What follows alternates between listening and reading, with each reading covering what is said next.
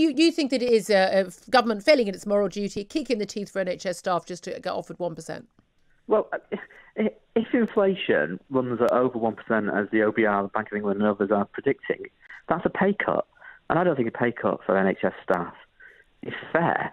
So I'm not surprised that the nursing unions and the other bodies representing staff are describing this as a derisory and so on. I'm very angry about it.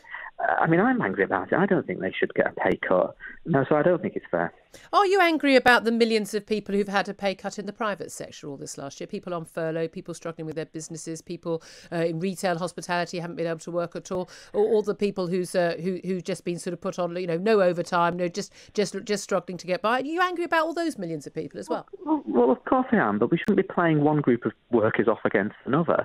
And when we get out of this crisis, when we get out of these lockdowns, I know we have disagreements on that, but we will come out of these lockdowns thanks to the vaccination programme, and it is the NHS staff who are delivering that vaccination programme, and it's the NHS staff who are saving lives, or fighting to save lives in response to this horrific virus. Well, it is, but also, I mean, supermarket staff have been feeding us throughout. People have been delivering things. People have been making things in factories, all in the private sector. I mean, those people won't have had a pay rise. No, but the Chancellor doesn't set the pay rates for supermarket staff and so on. I mean, we tried to do some of that back in the 70s and it didn't work. But I mean, the Chancellor is responsible for public sector pay, and he's offering them a pay cut. But isn't there an awful lot of tugging on heartstrings there? This whole NHS workers are all COVID heroes. That's all 1.5 million of them, despite the fact that half of them are not working on the front line with patients. They're not even clinical workers. This idea that they've all been battling, they've all been putting their lives at risk, and they are somehow just much better people than everyone else who've also been battling through and doing their best, whether in the public sector or the private sector. This is not to insult NHS workers. I'm the daughter of one. I've got members of my family working in the NHS still. But do we need to always sort of deify nurses in particular, and anyone in the NHS, as if they are battling every single day to keep alive whilst they save the nation, when, you know what, for most of them, they're just going to do the job? I think people are immensely proud of what our NHS workers have done these past 12 months. I mean, they're so proud at the best of times, but these 12 months, I think they have been heroes, and I was happy. I'm proud to join the doorsteps and clap on the doorsteps. I don't know if you did or not. I certainly did for about 6 weeks. Yes, when I was well enough after COVID to do so. But I was clapping the frontline NHS workers. Do you genuinely think that someone who sits in a back office at a hospital booking appointments is a hero? Well, people who sit in back offices are supporting the people. Yeah, do you think that person is an NHS hero who deserves a 12.5% pay rise? I mean, the people sat in the back offices at talkRADIO are supporting you to produce such a fantastic show. But they don't call either me or them heroes. We're not saving lives. I completely accept that. But neither are most people in the NHS. So could we not just talk about whether or not people... They're part of the team, and the support, the same way the staff at the talkRADIO are supporting you to be such a brilliant presenter. Darling. They are part of the team, and if you take them away, if the person who was taken away, who rang me up to get me on the phone, I wouldn't be able to come on your show this morning. Hey, it's all part of the team. Jonathan, I'm not pretending for a moment that I'm essential work. Listen, I think we can all agree that people working in supermarkets and the people who collect our bins are far more essential than anything you or I ever will do in our lives. That's definitely true. You and I both that. No, but I'm just saying that when we ever talk about the NHS, we talk about it in terms which are... They're very different from how we talk about anyone else in any other group. Now, yes, we know that NHS workers have had a pay freeze for many years under the George Osborne years, but in the reality is, so did most people in the private sector in that period, and they didn't have protected pensions, they didn't have automatic career progression pay rises. The reality is the public sector is going to have to take a lot of the hit in the next few years, along with the private sector. And yes, we are all in this together, but why do we think that some public sector workers should be treated differently? Well, when you say take a hit, you're talking about pay cuts. You're saying NHS staff take a pay cut. So millions of private sector workers have had a pay cut this year by a huge percentage.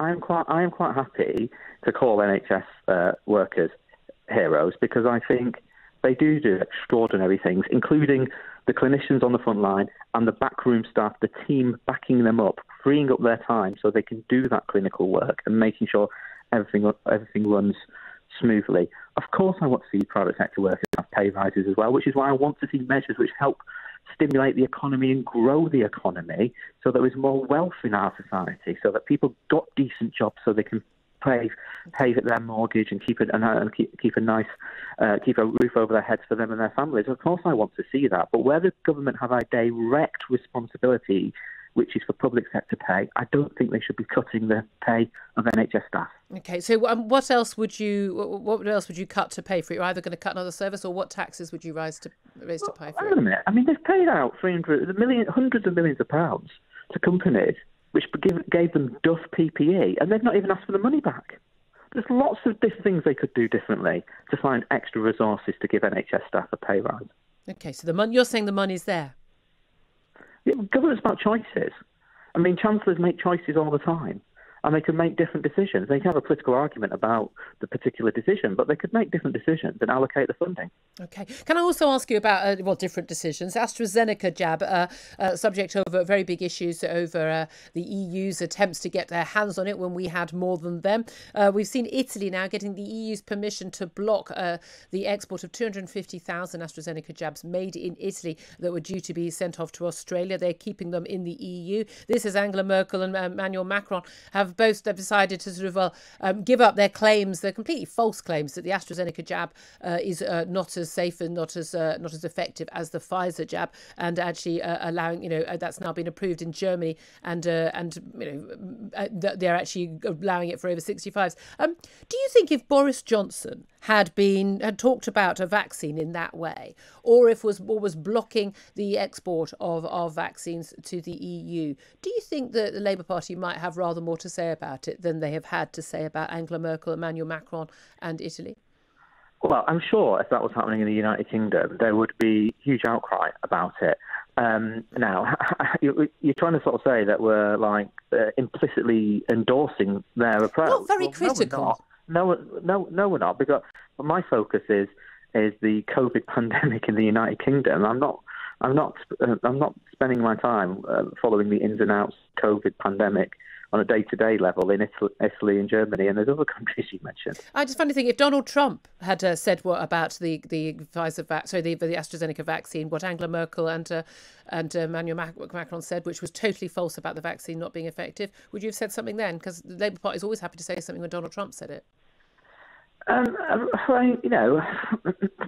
Possibly, but these are sort of hypotheticals. I mean, I'm focusing on COVID in the United Kingdom. Do I think that we should have this sort of the blocking of vaccine exports if AstraZeneca has contractual agreements with other countries? No, of course I don't.